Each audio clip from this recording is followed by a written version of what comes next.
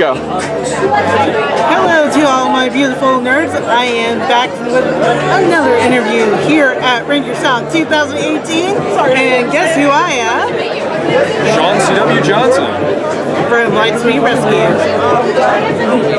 So, since you're a Florida boy yourself, how does it feel to be at a Florida convention? You know, I've never been to RangerStop before, so it's nice to always get back to the old stomping ground in Florida here, but it's been a great show, and it's so great to meet the fans and visit with everybody and swap stories. So. Especially when, you know, seeing old and new fans, right? Very true. Yeah. So how does it feel to meet them? Well, it's always touching how many fans have personal stories with how the franchise in general, and you know, in regards to me, how Lightspeed Rescue has impacted them, both from just a straight enjoyment factor to also those that, you know, I've met a couple people already who went into either EMT or became firefighters because of Carter Greyson. So it's always flattering to see that it had that sort of positive impact on their lives. So, any stories you want to tell from those kinds of experiences? With the fans or from the show? Yeah, with the fans. No, it's just it always means a lot to me that people take the time to come out and say hi and share with me their connection with the show, the franchise. Wow. Let's see.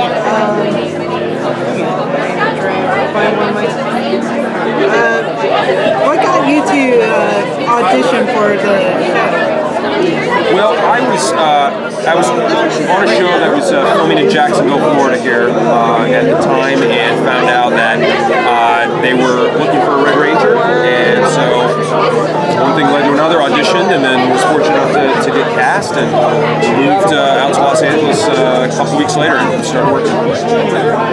That's right. This was around the time when it was still in Los Angeles way before. Yes. Yeah. They went over.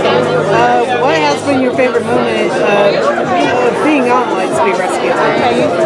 You know, I can't say that there was a favorite moment. It would just be everything from getting the experience to work with such great people with a project that meant so much to the fan base. At the time, I knew how important Mighty Morphin was to a lot of people, and you know, pick up that baton and carry on the legacy. I had no idea it was going to go as many years as it has since then. Yeah. But, just knowing that we were part of something that was embraced by our culture. Exactly, because I remember being 7 years old after Saturday morning cartoons like watching Bobby's World, the cat, and all those, and see Power Rangers show up. It's like, ooh, what's this? Do you stay in contact with anybody from the cast? I do. Yeah, we're all friends, and we've kept up over the years. We don't see each other as frequently as we would like, but we're definitely in communication and hang out as frequently as possible. Not sure if you saw the new movie last year. They made a little reference to Mariner Bay. How do you feel that it got mentioned in the movie? You know, it was fun to see the number of Easter eggs that they put into the Lionsgate film, and I was glad that Lightspeed Rescue got a little tip of the hat with the Mariner Bay reference. So it was nice to be remembered as part of the Power Rangers universe. Are you still acting or doing anything else? I am acting. Been primarily involved in music recently, but yeah, still doing both. That's always good. Well, before we end the interview, do you mind doing your morphing call out? I will try to. Are you doing it with me? I'll try. Okay. Not knocking anything over. Ready? 1, 2, 3. Lightspeed Rescue. That kind of sucked. So that's about it, guys.